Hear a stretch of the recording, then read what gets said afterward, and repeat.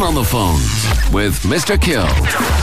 Accident prone Mr. Keogh getting his hand stuck in the chimney. Let's get some help. Hello. Hello? Hiya. I've got a problem with the chimney. Do you help out in chimney problems? What's your problem? I've got my hand stuck up. Yeah? Is there a knack of getting your hand out? Is there? Because I know you guys do it all the time. Your elbow is caught, is it? Yeah, totally. I can't really even move. Like it's wedged in. I'm just trying to think of the position you're in there, if you're caught there with your arm up the chimney. Yeah, my knees on the... I'm kind of crouched over here. Where are you based? I'm on the floor. I'm on the floor here. Yeah, but where's your house? Where are you based? I'm in Kildare. I don't know, where are you based? I just rang the directory inquiry for a yeah, I'm in Dublin here. All I could say to you is if probably you try twist around and pull your arm down as you're twisting. Pull my arm down? Which hand is up, the left or the right? Right.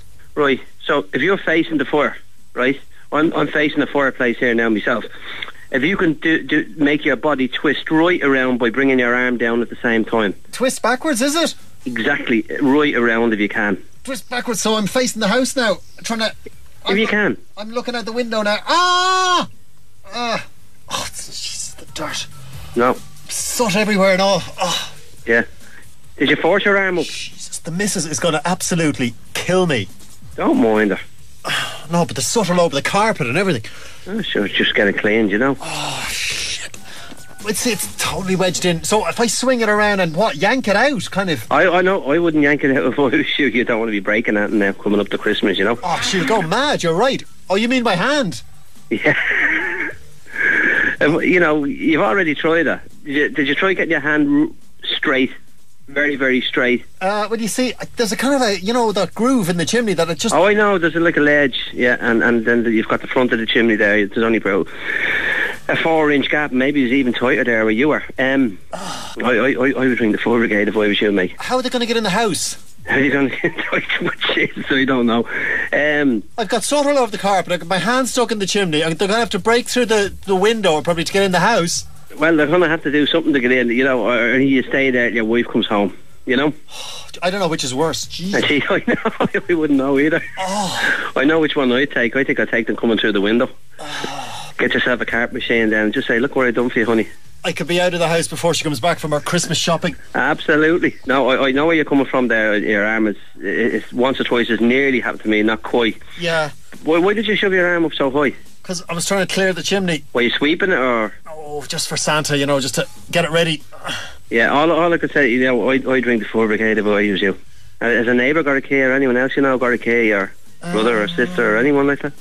My brother's in Brazil. He's no good to you then.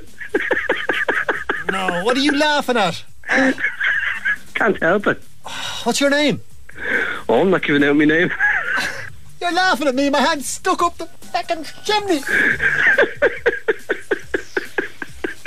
Oh, I wish I could help you, that's why I'm laughing. You're pulling I gotta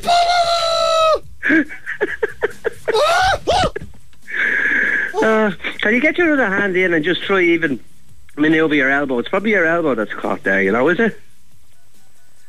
Are you there? Are you there?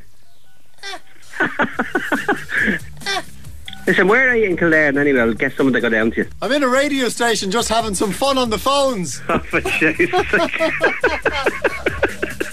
What station is it? It's KFM Radio in Kildare. All right. I hope you got a good laugh out of me anyway, because I certainly got a good laugh out of you. You certainly did. The cheek of you laughing at me. Oh dear, what is your name? Dermot. Thanks, Dermot, you're a good laugh. No bother. Alright, so listen, thanks very much. That really made me day. Thanks, Dermot. All the best, thanks, good luck. Bye. See ya.